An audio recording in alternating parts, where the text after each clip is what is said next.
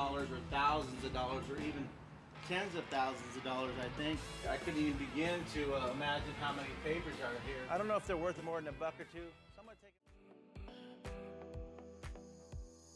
Betting on an abandoned storage container is like a box of chocolate. You never know what you're gonna get. Rags or riches, it's always a gamble. But today, we're going to be talking about 8 Storage Wars insane scores. If that intro made you cringe just a little, leave a like on the video and subscribe for more content. Now let's jump right into the list.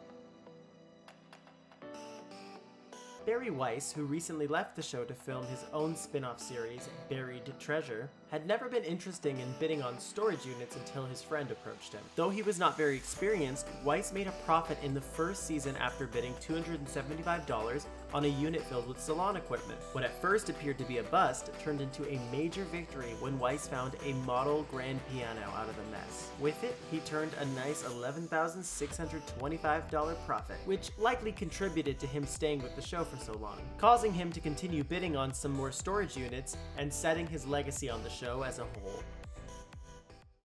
That if you were to sell this piece, you could be getting possibly $10,000, $12,000 to the right collector.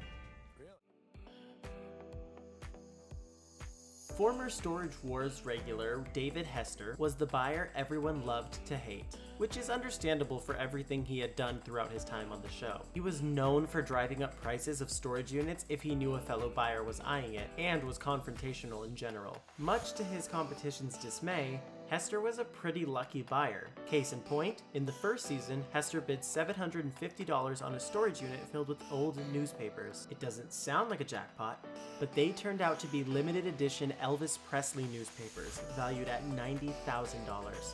Lord have mercy. You have the press, scimitar, and then you have the commercial appeal. I have 2 papers per bundle. It turns out instead of 3,000 newspapers, I have 6,000 newspapers.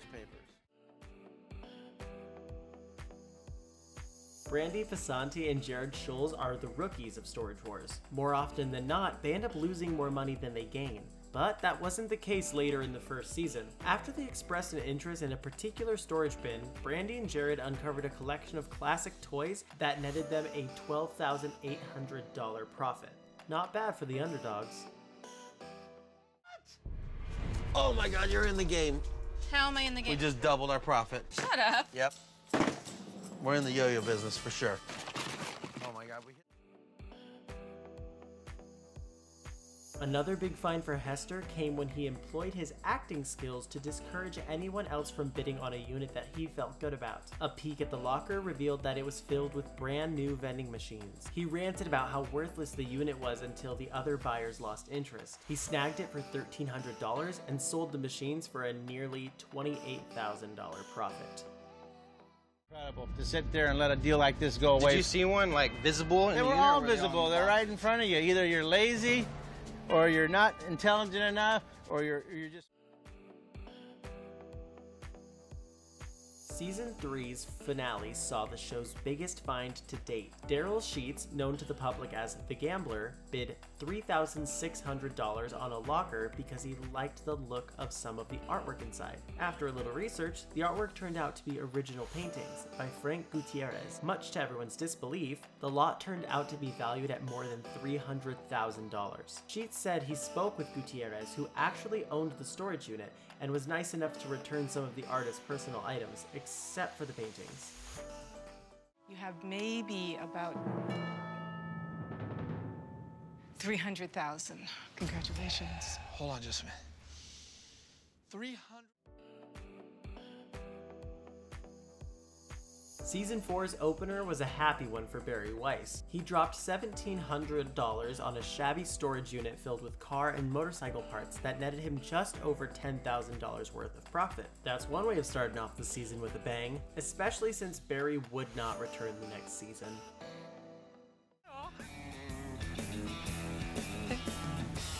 10,000? Yen or dollars? Dollars. All right, just checking. Yeah. 10 grand? Yeah.